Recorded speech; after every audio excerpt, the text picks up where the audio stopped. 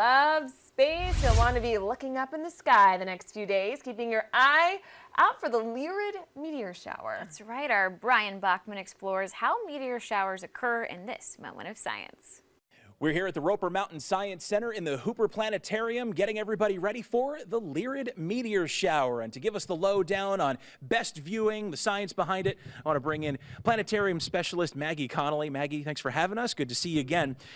So let's start with the Lyrid meteor shower. It's one of several throughout the year.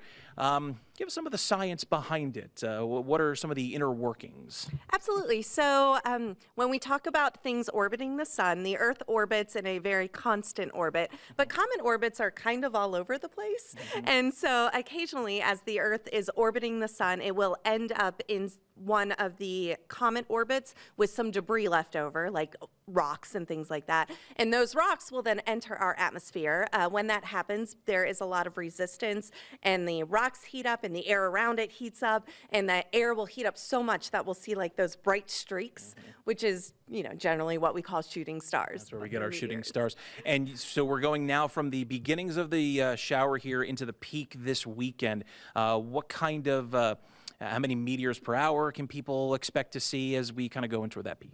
Yeah, so when we're looking at the peak, which is about Saturday night into Sunday morning, on average, we can see about 10 to 20 meteors. Might be a little bit more, might be a little bit less, but that's kind of our average for the peak time.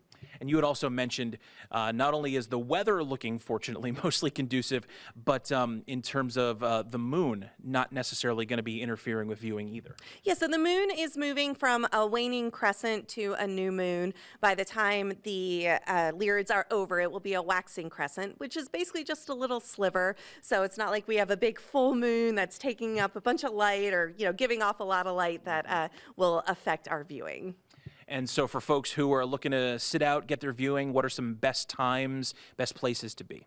Absolutely. So you want to, unfortunately, the best time is in the early morning. So we're looking at pre-dawn. For example, Sunday morning, about 4:30 is what they're recommending. You can probably see them in the late evening, but again, morning is going to be best. You want to find a dark spot, bring a chair, bring a blanket, just get cozy and look up. All right. Well, Maggie, thanks so much for having us again for all that great information. And brew a cup of coffee. You heard it here. Get out there and happy viewing. At least the weather over the next few days looks like it will be cooperating.